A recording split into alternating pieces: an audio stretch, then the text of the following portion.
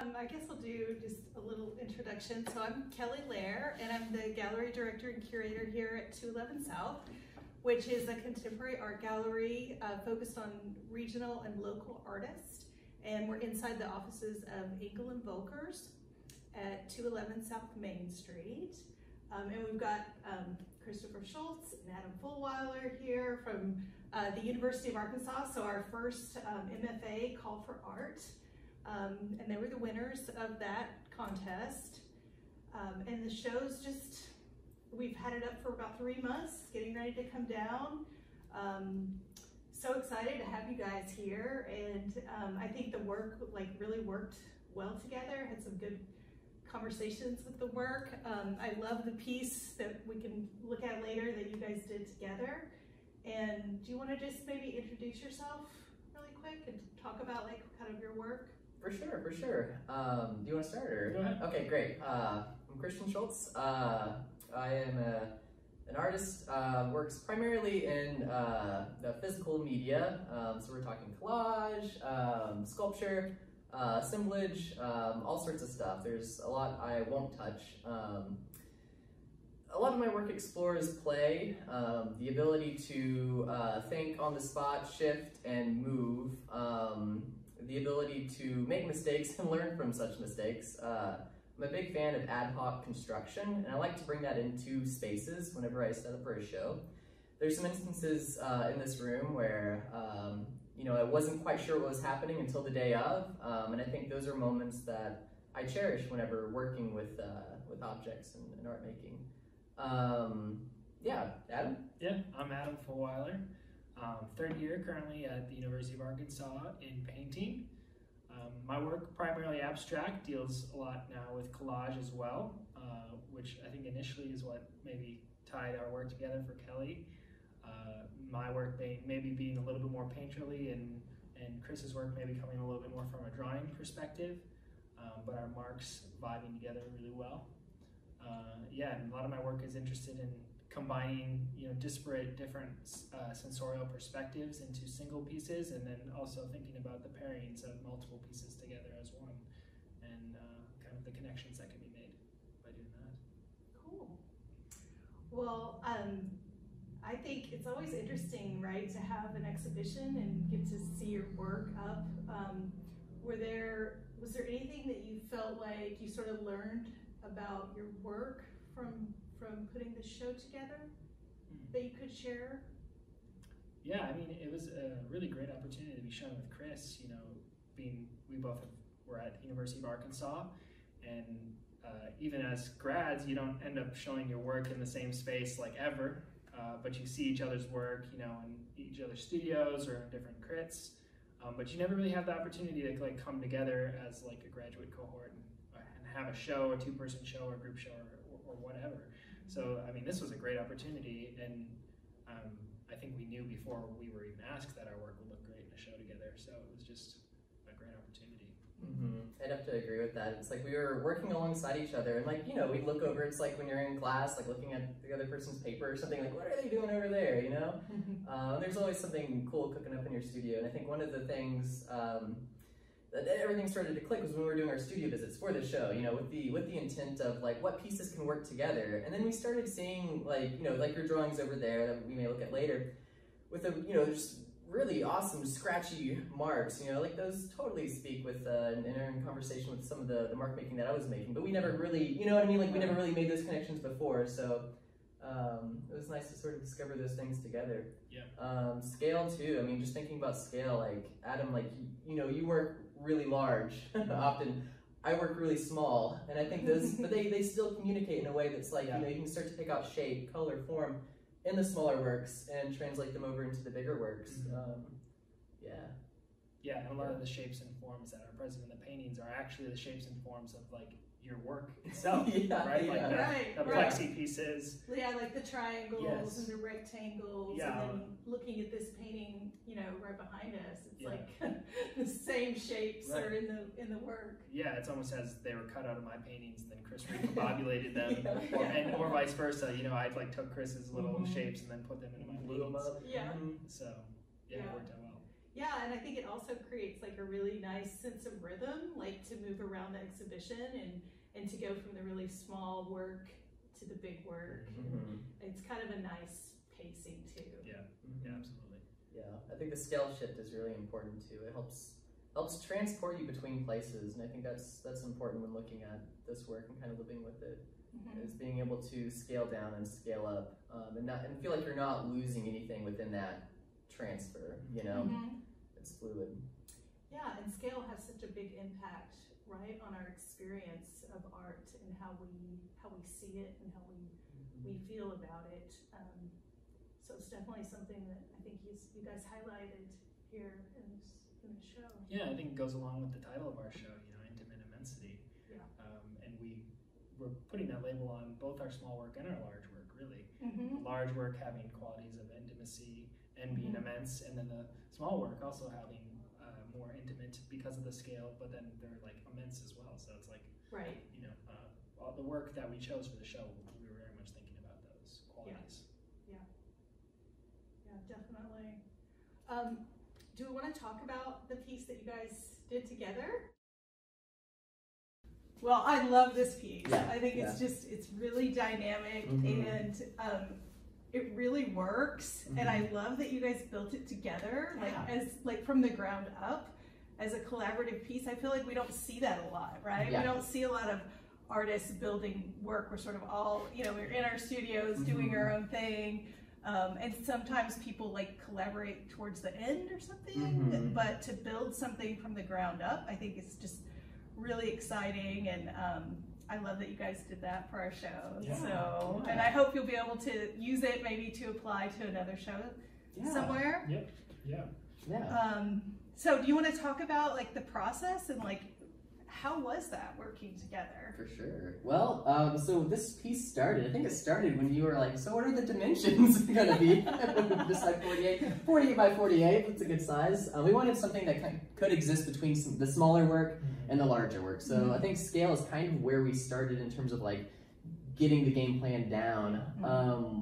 You know, we hadn't really had an opportunity to collaborate on our work, you know, prior. I mean, you know, we worked alongside each other for years, but we never had an opportunity to sort of pass artwork back and forth or work on something together.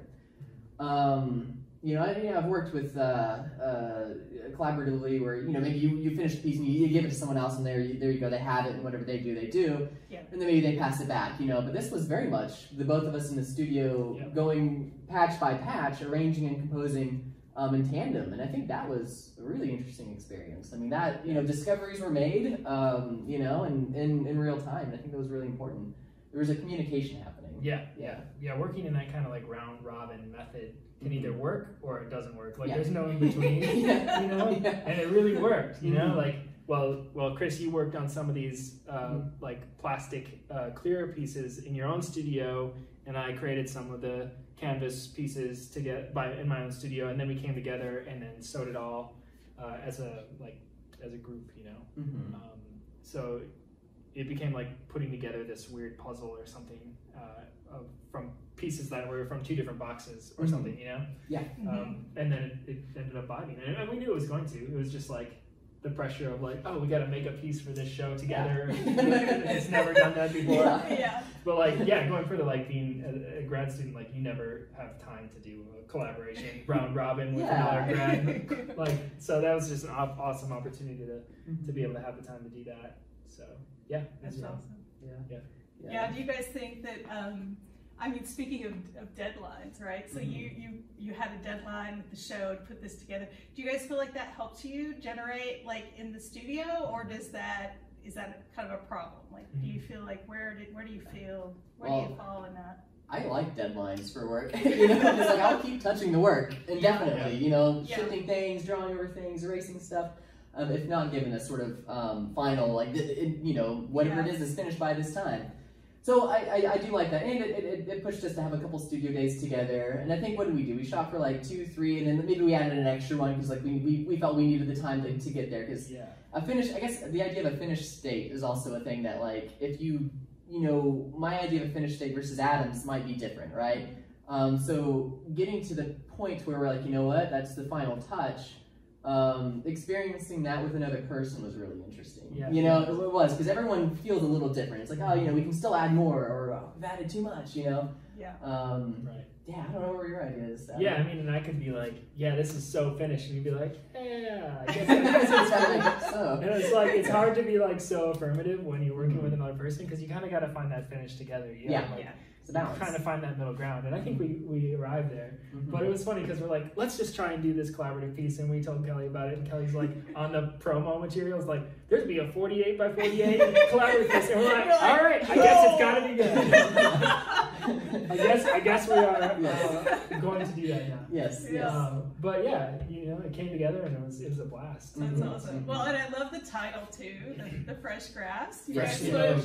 Freshly mowed. Like, how did that come about? Well, in a couple different ways. So a lot of our work deals with like play, with the space for play, thinking about yard, thinking about childhood and stuff like that.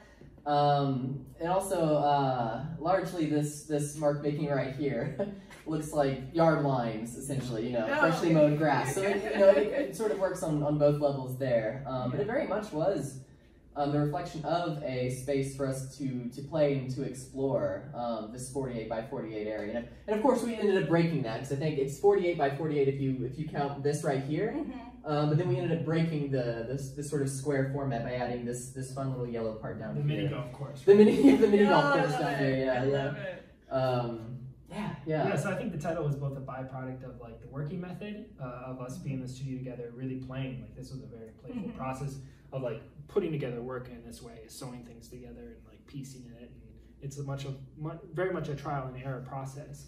Yeah. But then it also started coming out of the imagery and the palette, and there's like a very distinct kind of visual idea of play, like especially like I'm joking around calling this a mini golf course, but you know, it definitely has that vibe of like a Plinko game or like some sort of game. Or and you know, I talked about this being like a puzzle being created from pieces from two different boxes, you know. Right. So like there's a lot of play metaphor that is just wrapped up into the work, both like in the working method and also visually. Yep. Awesome. Well, speaking of play, so I also really love these. Adam, these very playful. I'm trying to remember if you used oil pastel, but it definitely kind of has that look of crayon, which I feel like relates to your work too, Chris, with your big drawings over here.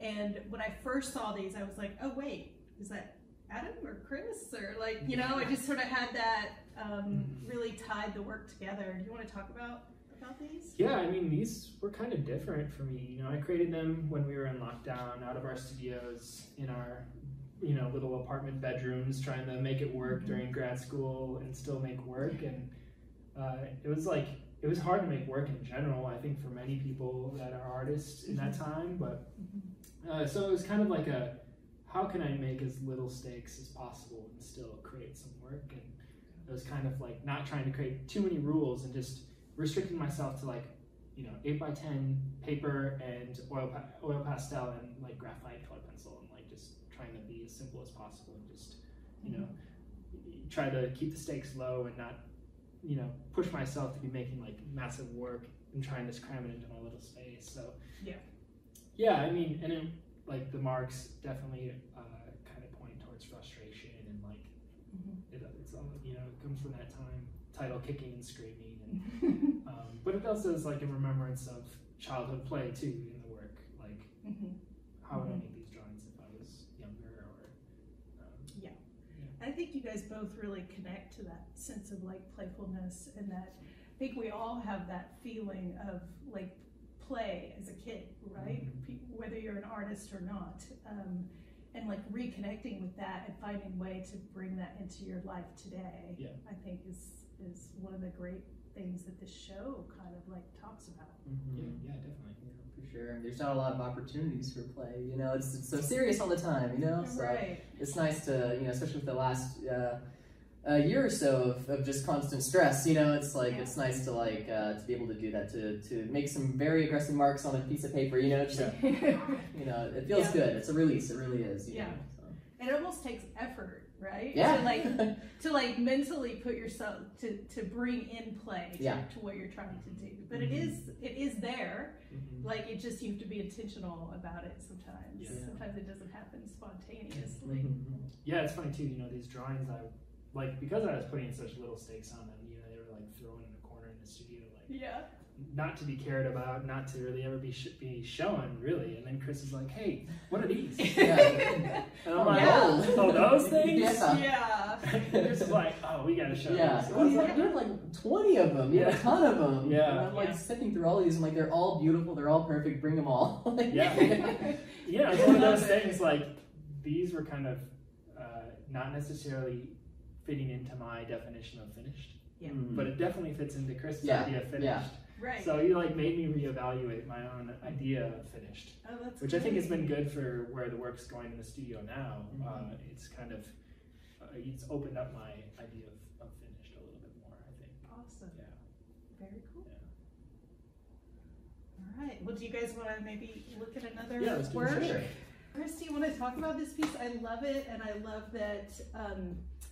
You know, you had all these finished pieces, but then when you came and installed the show, you kind of played around, right? And this became its own artwork, and all the different variations that before you did the final. For sure, yeah. So this work has existed in a couple different forms before.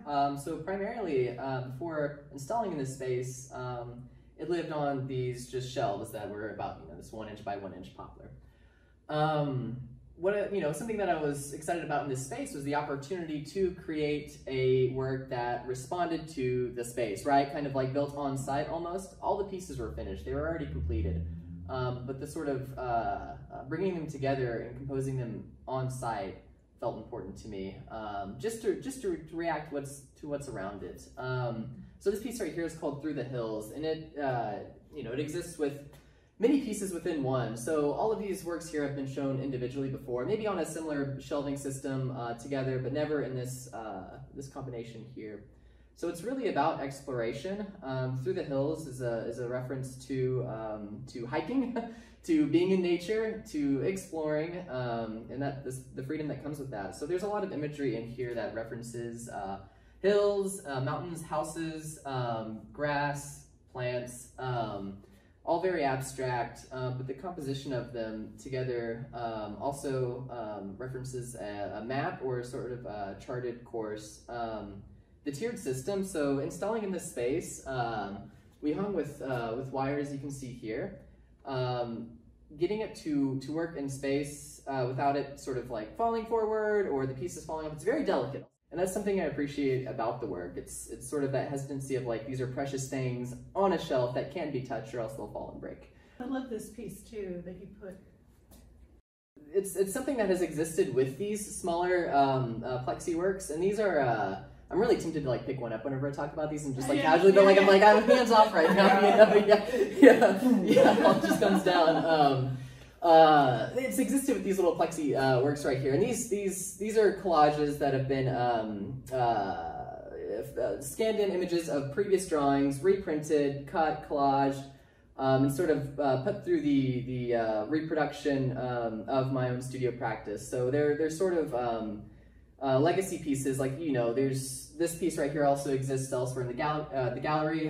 This piece right here has that interior right there is actually the interior right here. That is the same mark making. So there's a sense of reproduction and like a family tree that exists in these. Whereas this one has always felt like, I mean, it's not part of that network, right? It's its own original. So I never really thought to put the two together. But when we got into the space and we were looking at these, I did want to hang that one in here. And looking for a space for it to fit, it fit right there. And Adam suggested just, just hang out with these guys, and it does, and it works.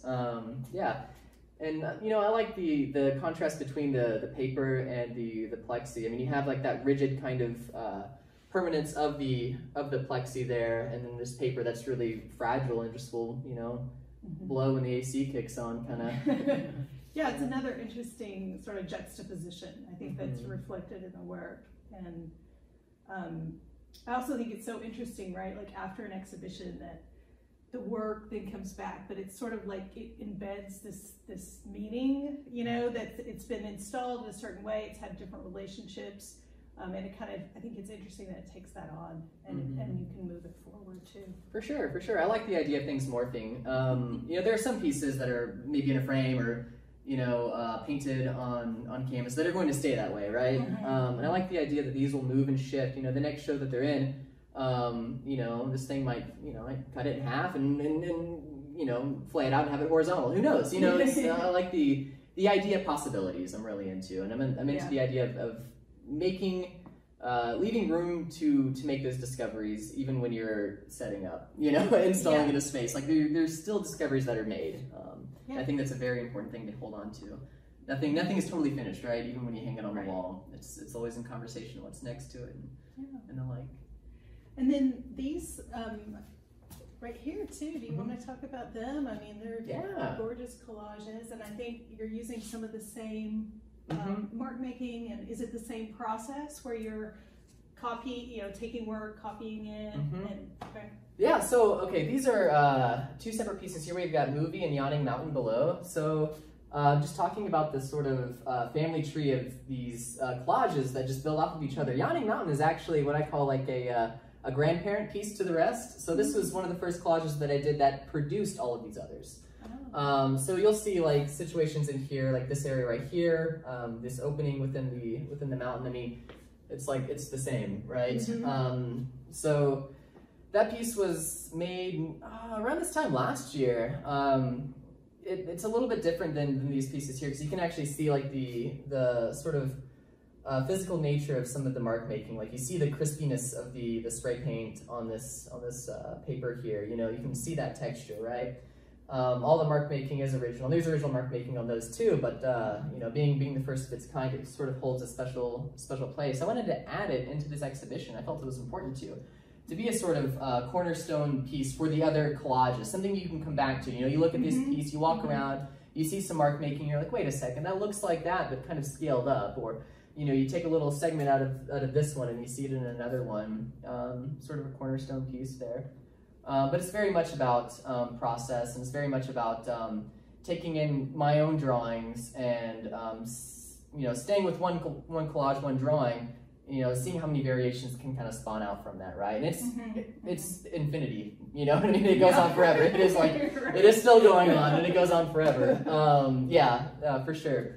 And that's something that I've been thinking about with some of the work that I'm making right now, is like, how far can that go? And how does the reproduction happen when it's not in physical media? And that's something that Movie was probably the most recent piece in this gallery that I made, and it's a reference to you know, it's inspired by the visual flow of films and animation.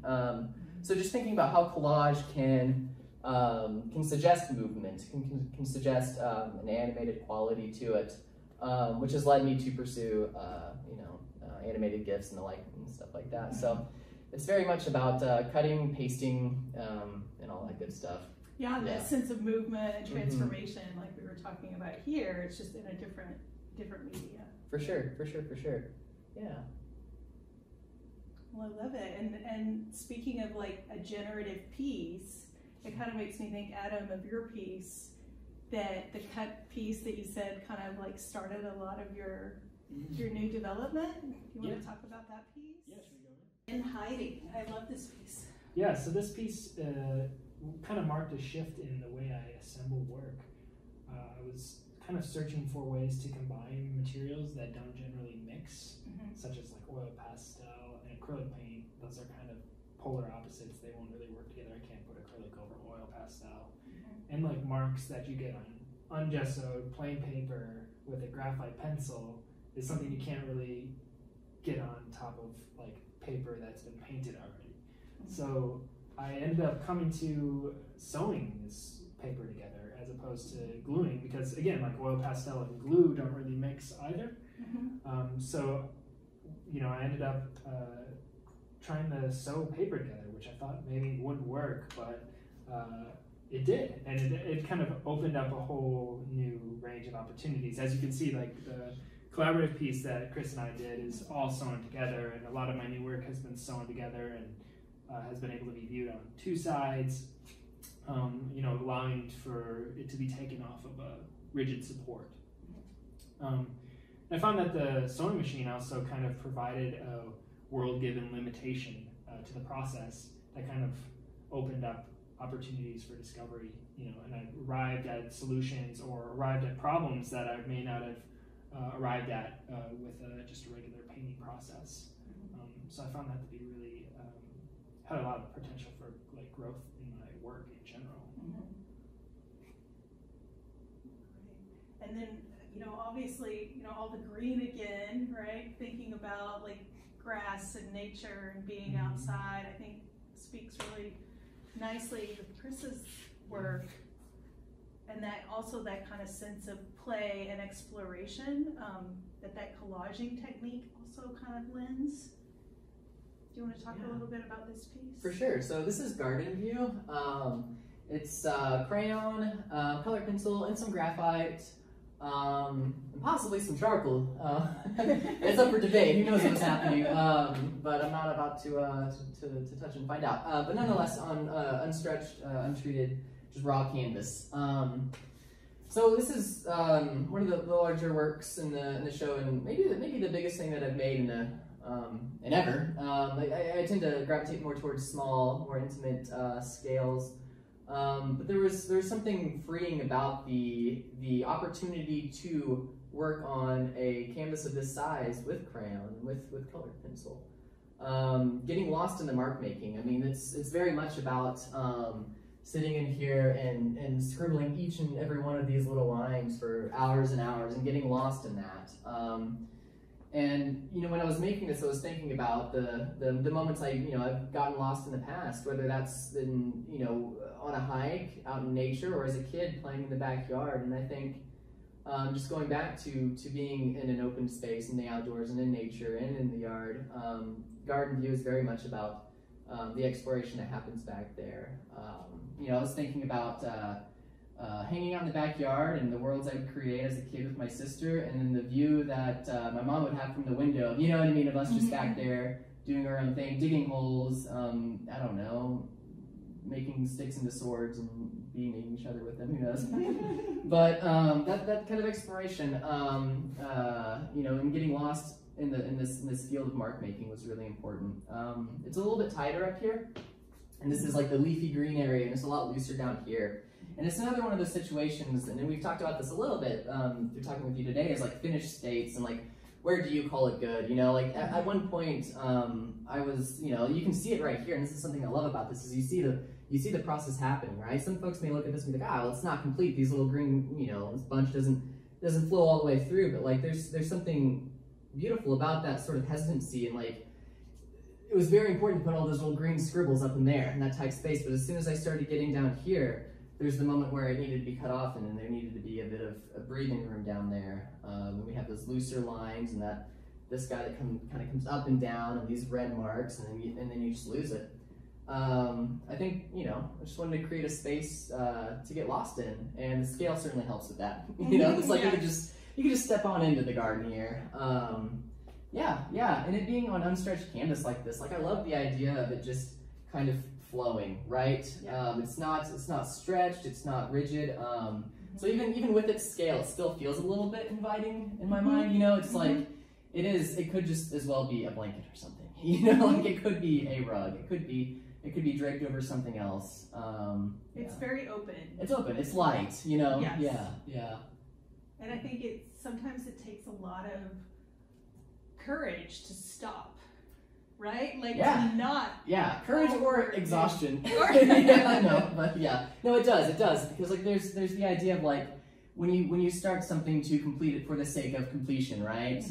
But breaking it off, you have that moment where the line does get broken or the rhythm is interrupted and stopped. It's like that's a moment to question it, and you know, why does it get stopped, and is it just as good when it stops in that weird little shape there? Yeah. Well, I'm curious, was there anything that sort of the impetus for going big, right? So you were making all these small works. Did anything happen, or? I feel it's important to work within what is convenient and best for your own studio practices. You know what I mean? Like I was kind of like, if I'm going to work with something big, I need it to work with me and not against me. You know what I mean? I need to be able to move and shift with it. And just throwing this out on the ground and just scribbling on it for a while, it felt right, you know, and it felt like I could spread out as much as I want to and discover when the stopping point is. When I'm working with the smaller collages, I mean, you're constrained with how much space you have down there, you know what I mean, which is nice. But it's also a different kind of mark making, right? It's a lot tighter and it's more in the wrist, and this is more in the arm.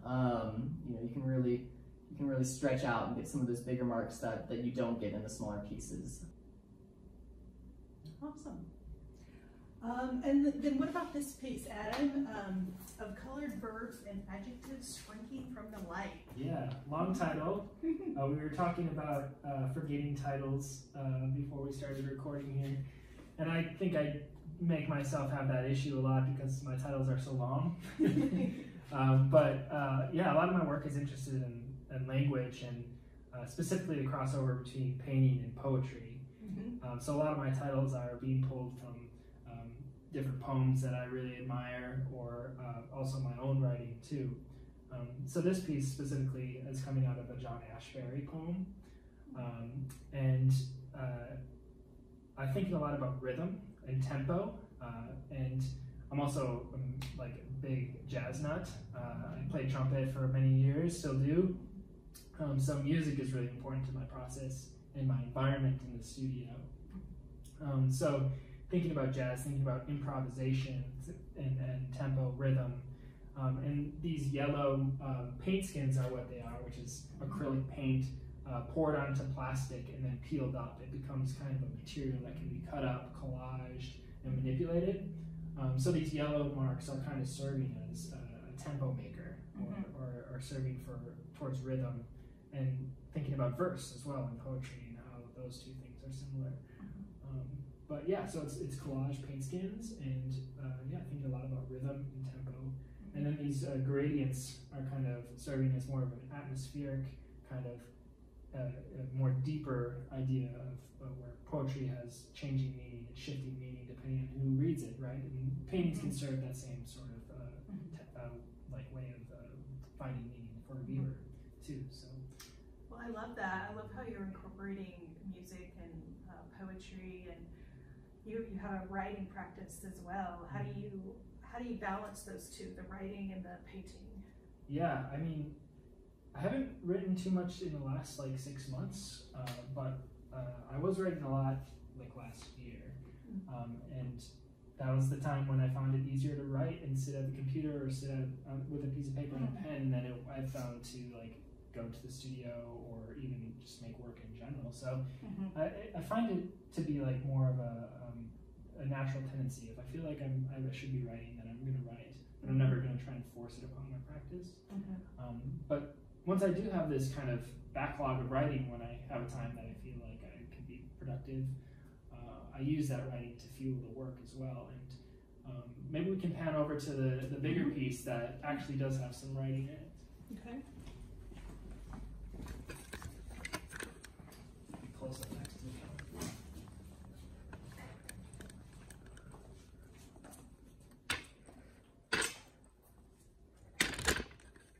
Okay. Yeah. Go for it. Okay, yeah, so this piece was taken from a piece of fiction that I wrote last year, really heavily inspired by Italo Calvino and his novel Invisible Cities. So the piece started out with essentially writing a large paragraph of the novel on the canvas itself with a brush attached to like a 10-foot pole, literally. Nice, yeah. Trying to get away from being too tight with the script that I was writing it in. So there's moments where the text peeks out. You can see it here, you can see come, or you can see different words, so that you realize that there's something deeper that's hidden below these veils of paint. And it's being constantly pushed forward and pushed back. And then there's moments of transparency, you know, in the bottom right-hand corner here where there's a red veil, but you can still see that there's letter forms that are hidden underneath. So yeah, this piece was kind of an effort to play with the actual use of language in the paintings, as opposed to taking the language and then shifting it into more abstract shape and mark. Yeah. did that influence your pieces after this, or was this more of a one-off experience with the direct use of language? Yeah, I mean, there's a couple pieces that I had played with it that aren't in the show, but that are kicking around the studio, and many of them have since been recycled because they just didn't work.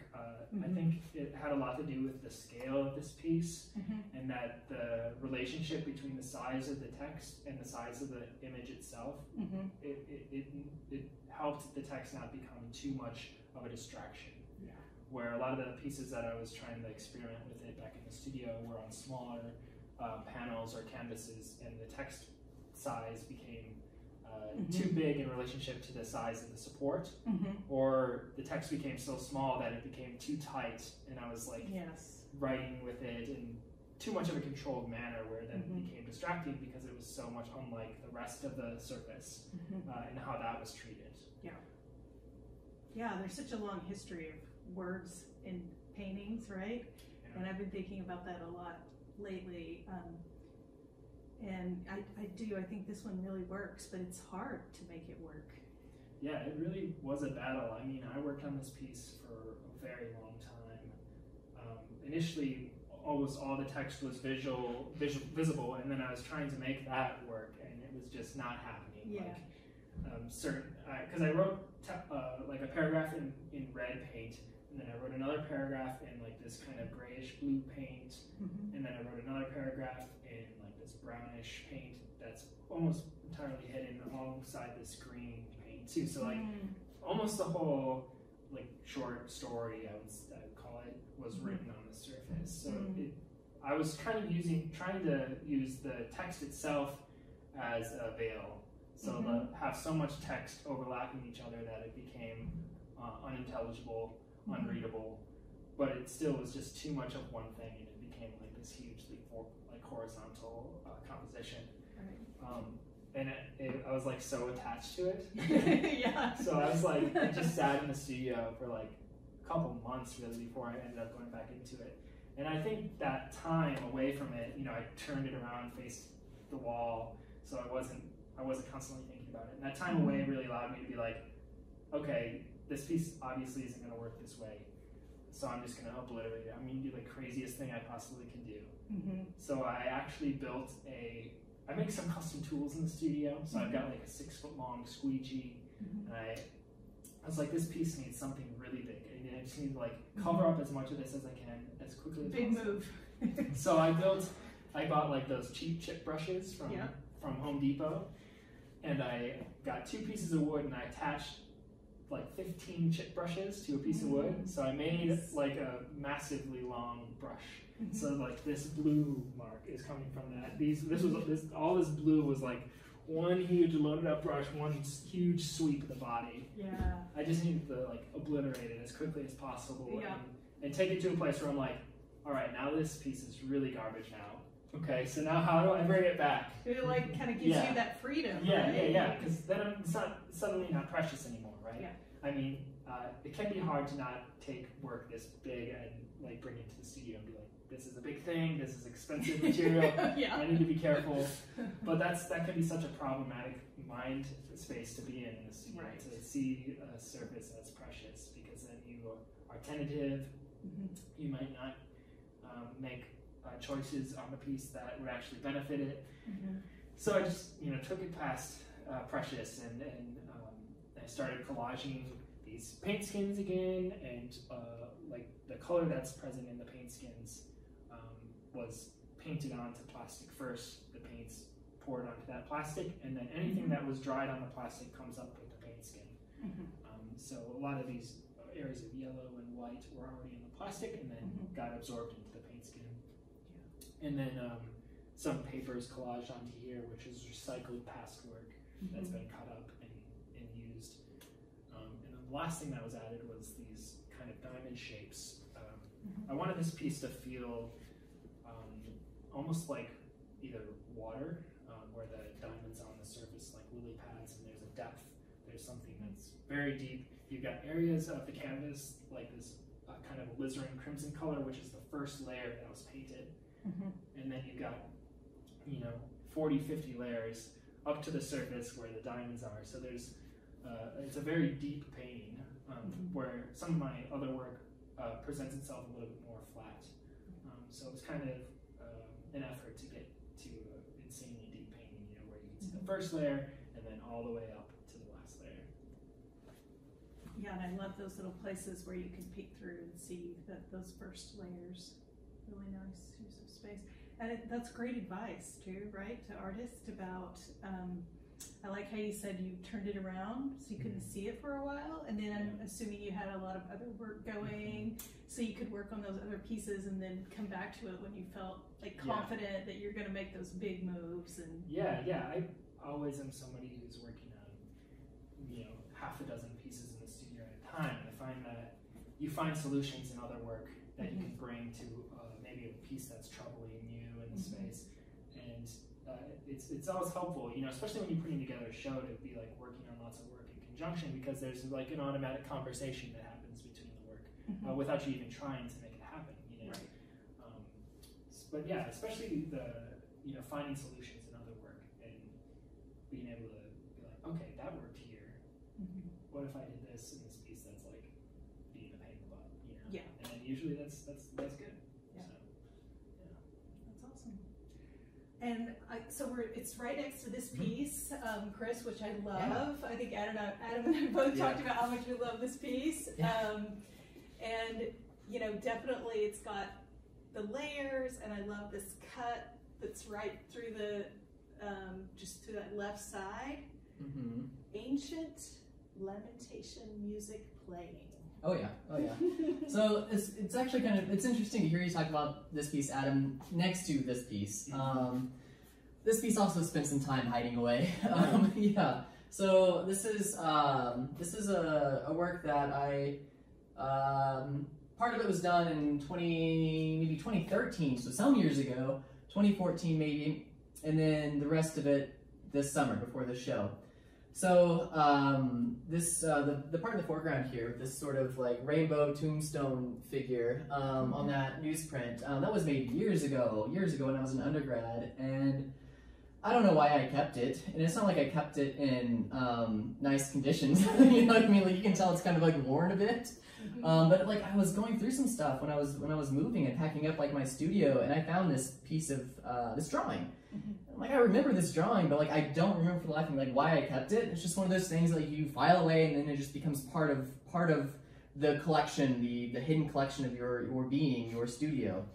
And so unveiling this drawing, I was like I was kind of struck with this sense of reconnecting with my previous self, you know, like with the past. And what's interesting about it, I mean, it's newsprint, so it ages terribly. It's not archival, you know. Right, so it didn't look like this then, you know. It wasn't as yellowed and as sort of torn and decrepit looking.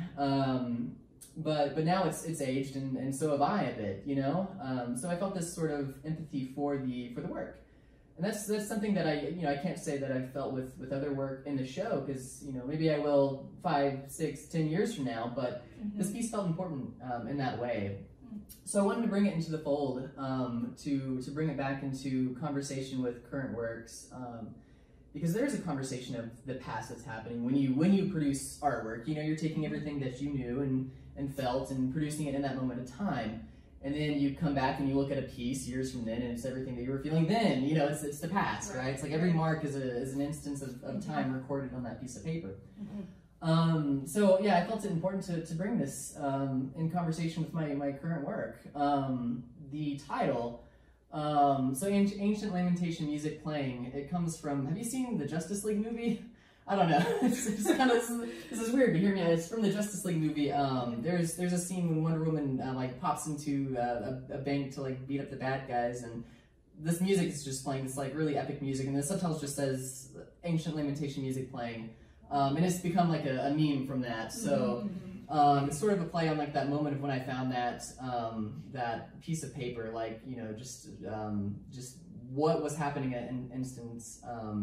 When the past and the present come together, and I love it. Yeah, the title just kind of fit, because it is playful and it doesn't take itself seriously. That piece wasn't serious when I created it, but it is now. You know what I mean? Like, it because of the time that that it has existed through, you know, against all odds, being non-archival, being just shoveled in a heap of other paper, you know, it's, yeah. So yeah, in the background there, it's you know, we've got the it's a drawing that I made over the summer, and it's on this you know, I left all the little frilly bits, and like some people don't like to have the frilly bits when it's just because like it's a signifier of like not good paper. You know what I mean? It's like it came from a notepad. It's just like it's scrap. It's like, you know, it's you didn't take it off. But there's something about that immediacy of it that I like, and the rawness of having those little frilly bits still on there, and the torn edges. I like the relationship too between those and then this edge. Yeah. So, similar kind of disregard of the paper. The idea of it not being precious, and that's something that I like about like you discovering the just making this painting not precious. You know, it's like this when I started off, I was like, it's not precious, and then I made it precious. You know, so it's like the inverse of that. But yeah, and I like the figure in the foreground there. The more I look at it and think about like time and like age, it's the more it reflects like a tombstone. You know, it's like it kind of has that grim kind of feel to it. Like I'm watching this paper age and decay over time, and it's like we're looking at this sort of this empty tombstone in the middle of that green field. It makes me wonder what would happen if you added a sheet like every 5 years to the back or something. Yeah. Just keep adding layers. And that's I'm interested in that. Yeah, for sure. Yeah, I think that's the nice thing about the frillies too, is that like this painting or drawing could be like seen as being kind of sad, really serious, but like the frillies and like the casual teariness just kind of pushes away. It's like funny, sad. You know, it's funny and it's sad. I think the sense of humor is really important, and I mean, in all your work, you have such a good sense of humor. I feel like lightness is important and not taking it too seriously. There's moments to take things seriously. It's like being serious about not being serious, right? It's like you can still have a serious studio practice and still, you know, make mistakes, make drawings that hang out in your drawer for 5-6 years and then resurface, and it can still be just as serious as the drawing that you spent, you know, so much time and effort making into a good drawing, you know? Right. So it's a balance of that, and it's realizing when things work, even if they are wonky or they are, you know, an old piece of newsprint. Well, sometimes that's the best work, right? Yeah, sometimes it is. Because life is kind of wonky. It is very wonky. It's kind of funny. For sure. Yeah. And then I think, is this piece one of the original pieces that inspired a lot of work? It's the one up top. It's the one up top. So yes, yeah. That's large grassy mound. So it's sort of the you know, it's similar to the collage that we saw earlier in the frame. It's one of those, but it's the first one to make its transition into the cut acrylic. This piece right here, it holds a special sort of place in the lineage. A lot of the cut acrylic, they're laser cut, so they have these clean edges to them. And you know, I draw the thing and then I plug it into the program, and then it cuts it with, you know, with the precision. The one up top I cut with a rotary tool, a Dremel. So it was messy. It was you know, probably bad to be. Yeah, I was wearing a mask, but still, nonetheless, you have all these bits of plastic.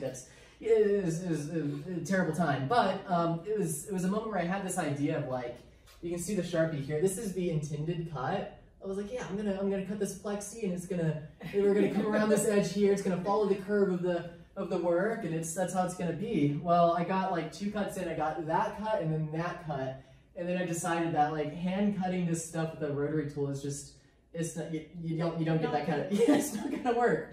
But like looking back at this piece, I'm like, you have the idea of like expectation versus reality, or plan versus like where you ended up, and like I feel like that's very important in the work. Okay, so these pieces on rollers. Yeah. So fun. And you guys worked on these together too, right? We did. So, yeah, they have an interesting story. So I made these, late 2020, spring 2021, and they existed in more or less this state here. The idea was that they could roll around and sort of exist as a movable composition. within the gallery. They're made out of foam, and they're just put on these casters to enable movement. When we were doing studio visits, Adam and I together, Adam inherited the studio that I moved out of, and these guys were just like sitting in there, and we thought, well, we're already collaborating on one piece, why not collaborate again? And these proposed an interesting addition to the space in here. So they are double-sided, you know, as you see. The idea was Adam could paint on one side, and then, you know, I would have my drawings on the other side here. And just depending on where you're at in the room, the conversations between each side would interact with either Adam or my own work on the wall as well. Yeah. Yeah, I love the conversation between the work on the walls and then these pieces. It's really nice. And I love the movability about them too, the fact that they are on wheels, and just talking about the change and transformation in both your work. I think it's really nice, and for some reason I just love the one without the wheels. It's not, yeah, it's like one of those things where it's like, you can move it, but you're gonna have to put a little effort into it. Yeah. It's a hesitancy, you know, and even so, if you put art on wheels in a gallery, unless it has a sign that says "Move me, it's okay," no one's going to move it. I just wonder. I wonder if anyone's ever moved these. I don't know. I haven't been turned around. Yeah. Maybe bumped, but it's the idea of a possibility, right? Right. Yeah, and that's something that Adam and I are talking about as well. Is the idea that these are constantly changing. I mean, they're made out of foam, so they're easy to cut into. They can shift around. We can draw over them again. We can cut them in half. They can exist in a lot of different ways, and I think that's something that some work does not afford you.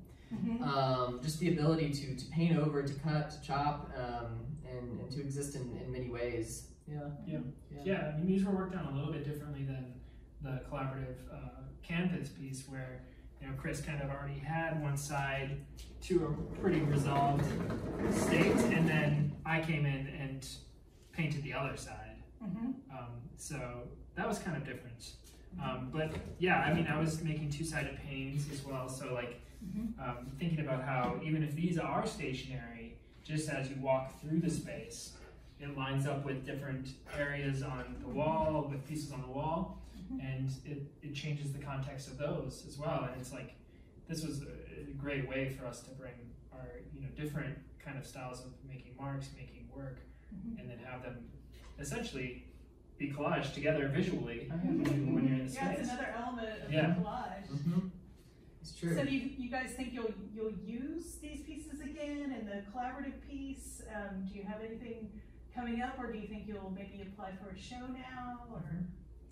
Yeah, we've got ideas. We certainly do. Yeah, I know you probably feel the same way, Adam. Like, I was extremely happy whenever we got everything up on the wall, and I looked around. You know, everything speaks to each other in such a good way.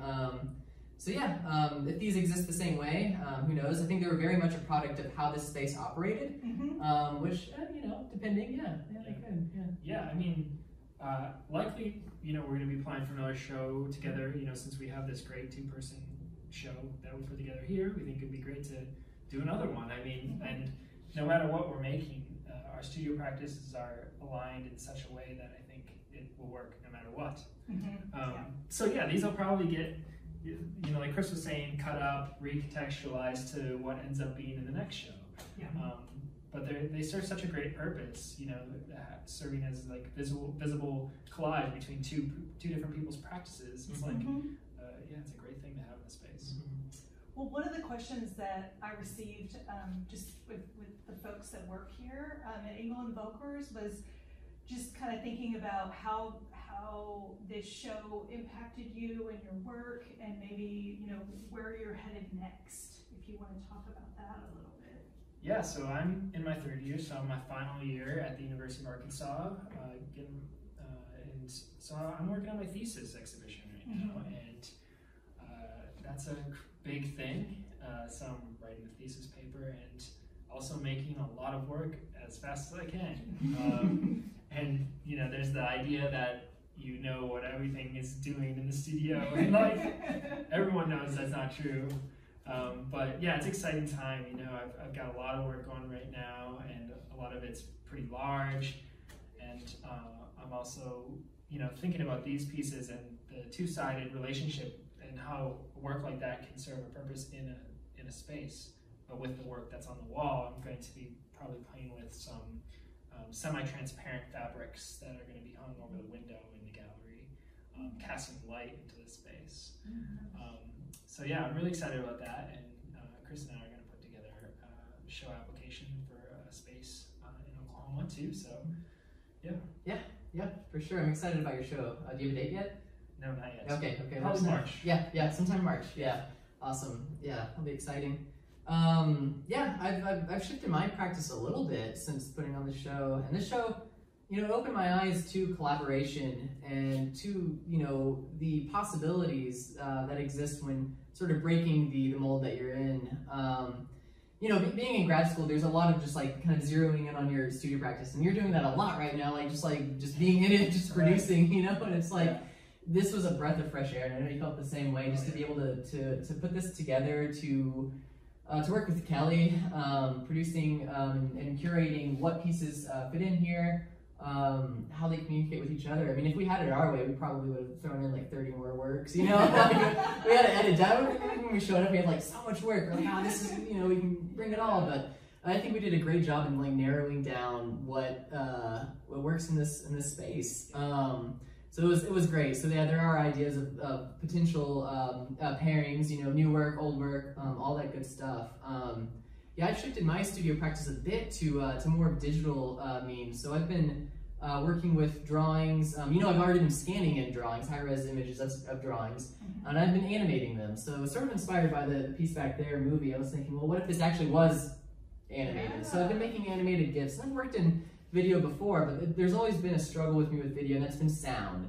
I love sounds. I don't make music. I've never really been inclined in that way, and there's a whole world of sound. So just zeroing in on GIFs and just visual stuff. I've been making some interesting explorations in that way. I've got some ideas on how they could exist in space, but it's still up in the air. But yeah, it's been a good exploration and heavily inspired by what we've done here. That kind of energy and that kind of movement. Yeah. Well, we have one more. I think if we want to talk about this painting, Adam.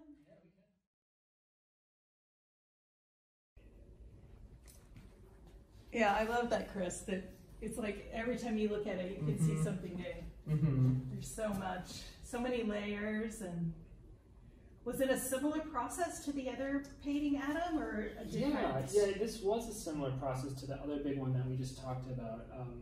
But this one was the one that I was working on when that one was against the wall. Okay, all right. So this one is where I actually found a lot of solutions to bring to that piece. This piece is taken from another Italo Calvino novel, If on a Winter's Night a Traveler. And the title of the painting, In a Network of Lines That Enlace, is a section of that book.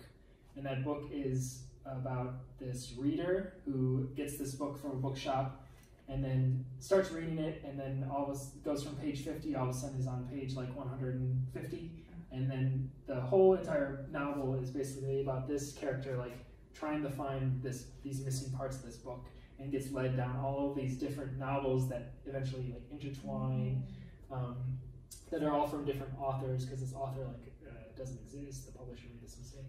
So I was thinking a lot about that, of like kind of tossing the viewer around and like feeling like you're in a different space at one point, or like you were just talking about, like finding these different things. It's like a hide and seek kind of process as a viewer. But yeah, this piece was a lot of fun to make, and it was started, like both these big pieces actually, which kind of led into the problematic idea of finishing them, was they were started before COVID happened. So they were started in the studio, and then we had to leave our studios, so that both these large pieces obviously could not come to my house to be worked on. So then they had to sit there lonely for, I don't know how long we were out of our studios, like 6 months or something like that. And then to come back to a piece that was in process after that long is hard. So I pretty much had to reevaluate them, and like I was talking about with the other one, you kind of obliterate and just like reset. But yeah, this piece is also bringing in some of the sewing that is being collaged onto the stretch canvas, which was the first time I'd done that. So this piece being sewn onto this blue checkerboard pattern and then collaged on. And this method kind of itself is like serving as like a form of discovery. Like there's something that's concealed and then you can actually like see what's behind it. But yeah, playing with a lot of different materials on this painting too. There's pastel, like chalk pastel, and I've got paint skins, acrylic paint, paint markers. Yeah, so bringing in some materials that I don't generally bring into a stretch canvas, so that's fun. Yeah, definitely this form on the top. What are those materials? It looks This like. Yeah, this is a paint skin, Okay. a really thick one, so it's like 1/4 inch thick. And there's also like joint compound, like you'd fill in drywall holes with. That's underneath the paint skin. That's been like kind of adhered to the paint when it was still wet.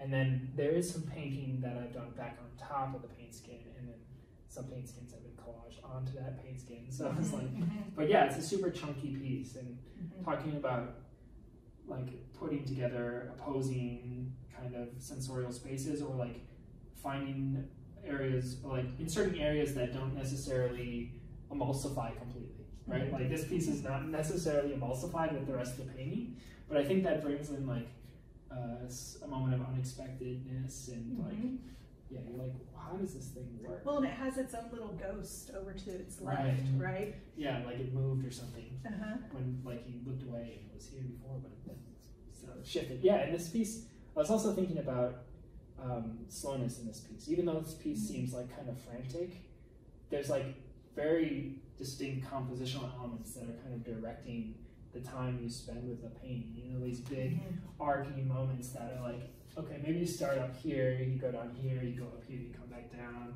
and then there's these arcs that take you through.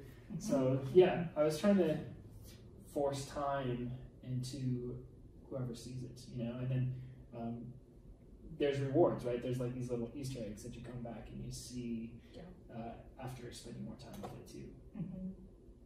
Well, it definitely has such an impact, a visual impact when you see it, right?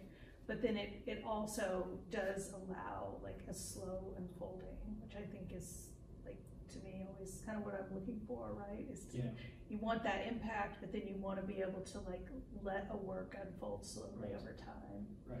Yeah, I can try and make it work and fold slowly as much as I want, but if there's no rewards, like, well, that's just a bad movie. You know? yeah, it's got to be a good movie. Yeah. Awesome. Well, thanks you guys so much for doing the show. Yeah, it's just been such a privilege to work with you. You've been amazing to work with, and I love the show so much. Yeah, thanks so much. Yeah, thank you. Together.